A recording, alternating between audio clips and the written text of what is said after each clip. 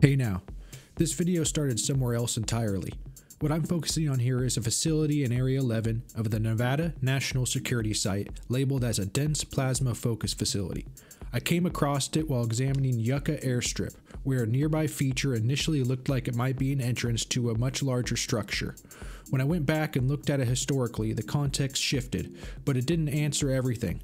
In this video, I'm going to walk through the site using historical imagery, look at how it's changed over time, and explore what its layout might tell us, not just about the facility itself, but how it could connect to larger infrastructure of the Nevada test site. What is a dense plasma focus facility or system? They are systems that use short, high current electrical discharges to generate brief plasma events and radiation bursts. Whatever that means. Facilities built for this type of this is what's important. Facilities built for this type of research often emphasize shielding and containment, which can influence how structures are arranged and how much of the infrastructure is built into the terrain. And so knowing that about what type of research might go on here, let's dive right into looking at the structure itself.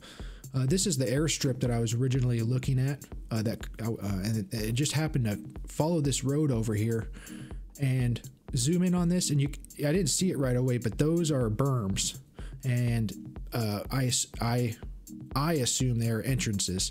And zooming out a little bit more, this caught my eye, and you can see another berm. That's another entrance or exit, and I think it's an exit because this road looks less used than this one. I mean, this is fully paved. What's also interesting about this is look at the dirt tracks. There's a lot of traffic here, barely any over here. So maybe this isn't a drive-in facility. Maybe this is you park and you walk in, and that would make sense for a type of a research lab, right? But as we look back in time, it'd be hard to believe that. I feel like it's part of a bigger underground infrastructure. We're starting in 2023, and I'm just going to go back here and keep focused here. This is what's important, and some of these get some really good angles on here.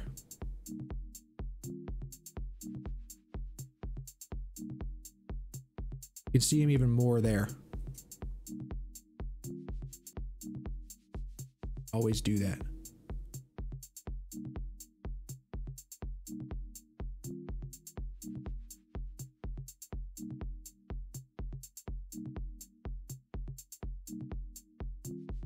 Look at that. See, that shows they're pretty tall. This one looks smaller. You know, maybe you go in here, out here. Something is there.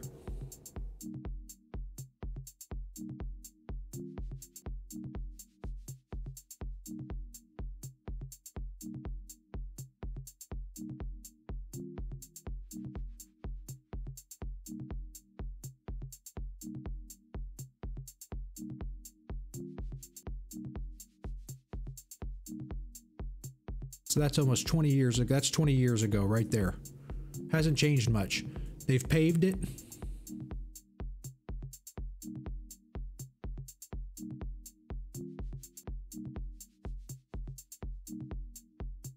And you can see it there in 1998. But again, you know, a gate around this entire thing. That's a theme we always see in these things. This one looks, you know, contained and closed. I mean, that used to, oh yeah, look at, they've even updated. It looks like the old gate. Maybe it's just shifted. There maybe even be a berm around this thing. But there's definitely a fence around it. Let's jump up here and look at the history of this one. And see, what stood about this too was the square at first. I didn't even see the berm. And then I'm like, oh my gosh, wow. And they got, you know, that's probably for, you know, what I think this was with the dirt. This has got to be the security guards, or the camo dudes, people that go around here. They probably are allowed in and out of here, but not over here for some reason. You know, what else is in here? Let's look at the alternate entrance. This, and look how old this looks and run down.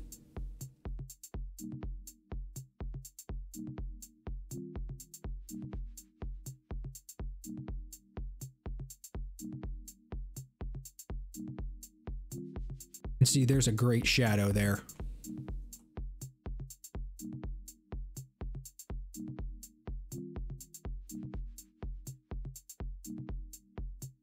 You know, maybe this is a drop platform. You know, that's a stretch, but probably just you know, storage area. Nice flat storage area. Then you get to see some really good shadows there. 2006. Let's try the that weird bug. Zoom in and out.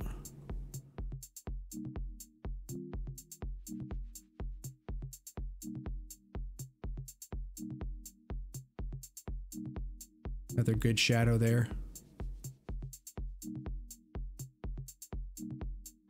Weird layering there. And that really shows some good stuff right there.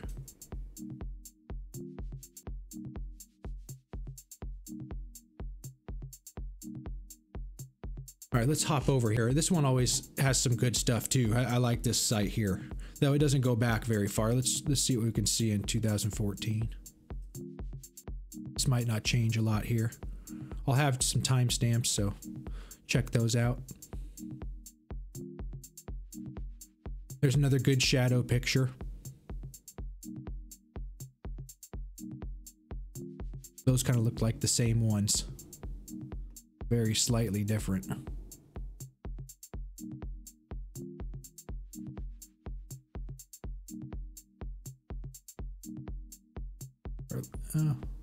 Probably don't need to look through here. Let's go right to, I'll leave that up to you if you're more interested. Let's go right to trying to check out when it was initially built.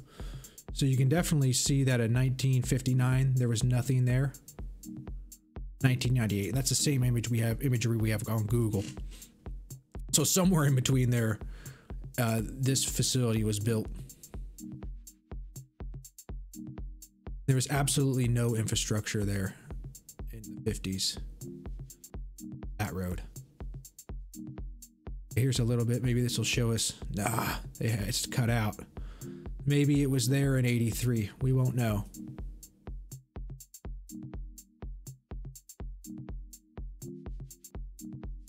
Very cool. Okay, and so for some speculation, some inferences that we can make. If there's only one, you know, looks like there's an in and out here. This has got to be an emergency exit, so you can probably assume that it's that big, at least, right? And you got a security patrol road. And even if this is here and this goes down, just imagine what this connects into. I mean, over here in one of our, here's the device assembly facility. We've covered this. The Yucca Mountain Repository is, gosh, I can't pull it right off the top of my head. It is in this same area. Here is Area 51. It's very close. You know, who's to say that all of this is underground? Maybe it goes all the way up here. Maybe you can, maybe not the whole, maybe, you know, maybe it's not clear, but maybe they have a tunnel, you know, from here and you can get to here and wherever you need to go. You can see that we're going to have some other places to explore for the future. But if now going with the description in the beginning about weapon or you know, dense plasma research and all that, this would make sense. It would need to be underground. It'd need to be protected. But how big does this go? How far does it go? How can we use this example in other places to infer what's underneath there? It's got, you know, the road stops right there. So for some reason, this one needs a fully paved road. Heavy loads, big trucks going in here. Don't know. There's not a lot we can uncover in this one, but it does show you a cool example of an underground facility. Another one, yet another one. And there's no doubt that even if it's just underneath there, something goes in and underground right there. Or, you know, if you have any knowledge on this topic, please let me know if this makes sense. Is that what this facility is for? Is that what it was for in the past? Is that what it is now? Is there aliens in here? I don't think so. I don't think you'd be able to view it like this, but there's something in there and it's interesting. Drop a comment below. Let me know what you think. Like, subscribe, and thanks for tuning in. Check out the Discord too if you're into that type of thing, and we can chat more in there. You can tell me what you don't like, what you do like, and we can get into it. Thanks again. Take care.